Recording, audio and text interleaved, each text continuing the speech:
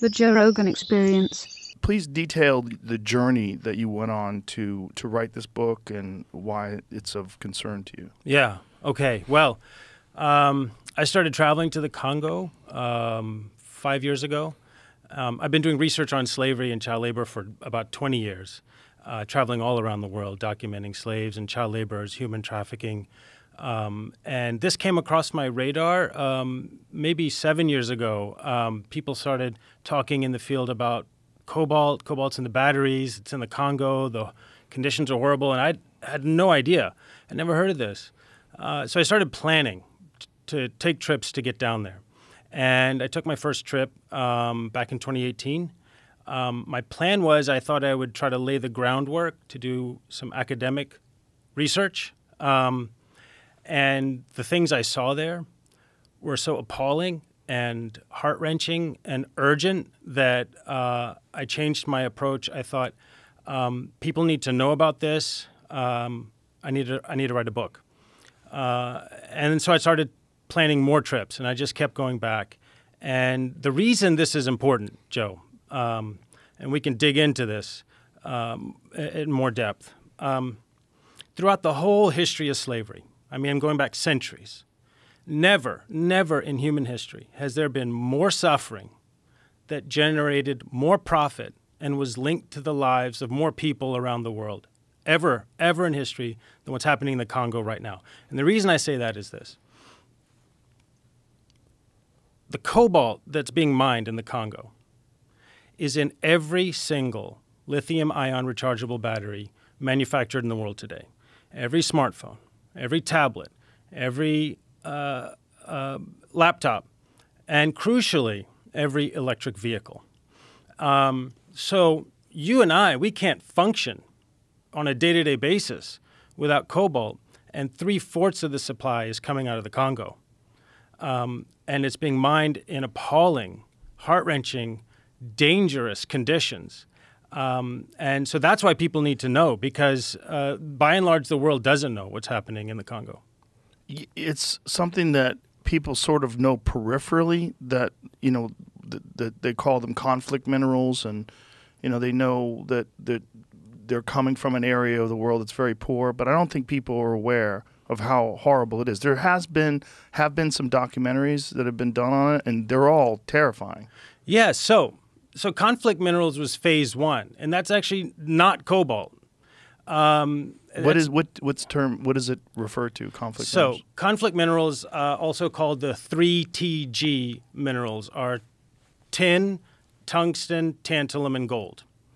And those are in the eastern Congo. And that catastrophe started around the year 2000, late 1990s, 2000, shortly after the Rwandan genocide. The militias moved in, and the eastern Congo is sitting on some of the largest reserves in the world of those 3TG minerals, especially tantalum. And those are all used in microprocessors.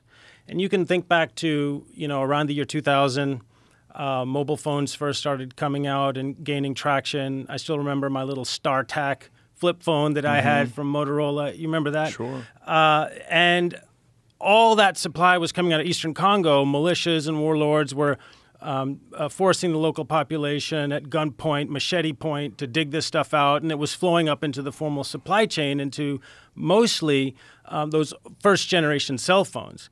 And that became known as conflict minerals. Cobalt started later. Cobalt really took off about 10, 12 years ago. And it's in another part of the country, in the mining provinces in the southeast of the Congo. And cobalt took off because it was started to be used in lithium-ion batteries to maximize their charge and stability. And it just so happens that the Congo, just as it was sitting on more than half the world's reserves of coltan and, of course, a lot of gold and diamonds and other things, is sitting on more cobalt than the rest of the planet combined. And it's in a small little patch of the Congo, southeastern corner, a part that used to be called Katanga. And before anybody knew what was happening, Chinese government, Chinese mining companies took control of almost all the big mines. and the local population has been displaced, is under duress, and they dig in absolutely subhuman, gut-wrenching conditions for $1 a day, feeding cobalt up the supply chain into all the phones, all the tablets, and especially electric cars. And we're looking at a video now. Jamie, what is this? The mines? This is his video. So I think so. This is so crazy to see. This is the bottom of the supply chain of your iPhone, of your Tesla, of your Samsung. I mean, I'm just naming those companies. Right. It's all of them, right? All of them. We're not just picking on them. And here's what you need to know, Joe, about this video. I was the first outsider to get into this mine. And that's why it's just a really short video that I was able to take. This is an industrial cobalt mine where there's not supposed to be one artisanal miner. Now, that's the term used for people who are just digging by hand as opposed to tractors and excavators. There's not supposed to be one here. That's what the story is told at the top of the chain. This mine, and I can name it, it's called Shabara. There's not supposed to be one artisanal miner here, according to the consumer-facing tech companies and EV companies buying this cobalt. Lo and behold, I walk into this place, and this is what I see. There's more than 15,000 human beings crammed into that pit, digging by hand. And if you have sound, you hear the mallets, you hear the shouting, you hear the grunts. It's a massive humanity. You might expect to see a scene like this.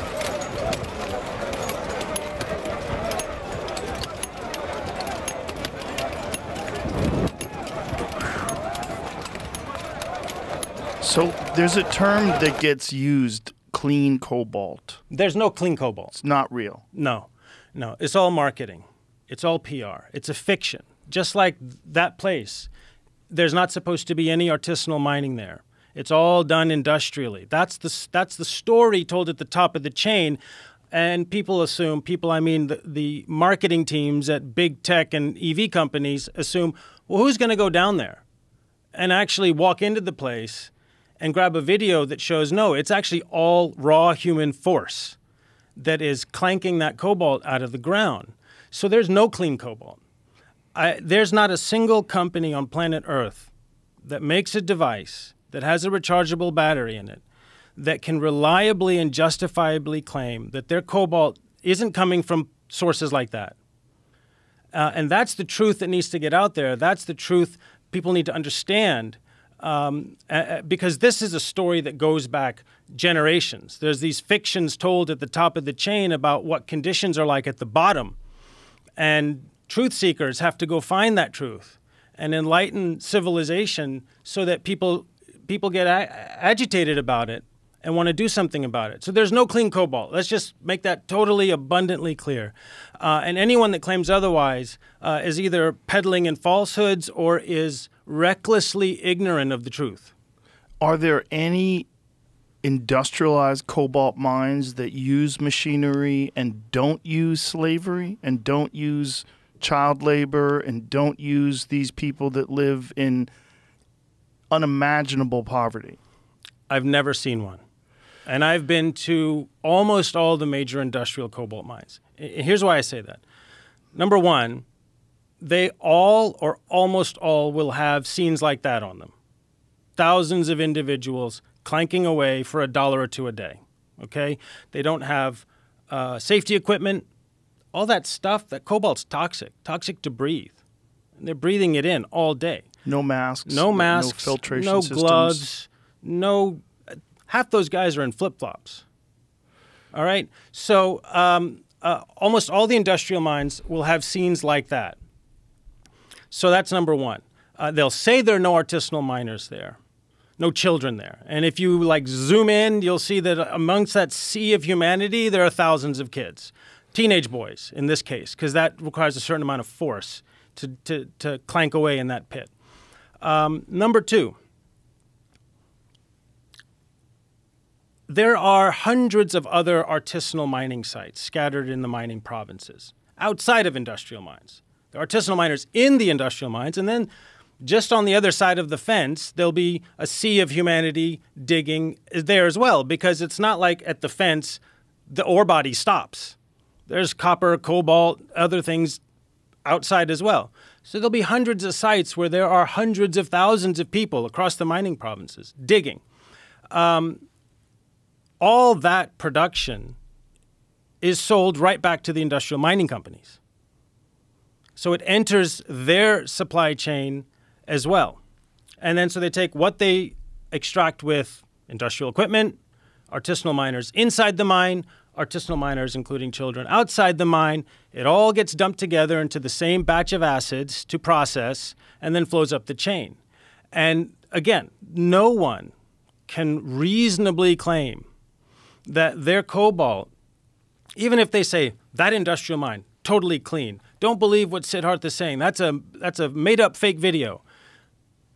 They can't demonstrate reliably that all the other cobalt being dug up by kids in thousands of sites across the mining provinces isn't also flowing into their supply chain.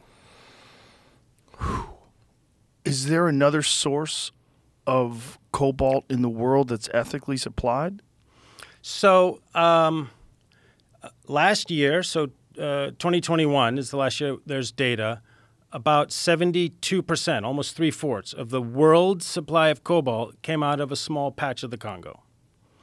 And then there's like 3% Russia, 3% Australia, 3% Morocco. You know, there's everyone else is 3%. And I don't know what the conditions are there. I imagine in Australia, mining follows standards of dignity and decency and labor and sustainability and so on. But there's not enough cobalt outside of the Congo to meet demand.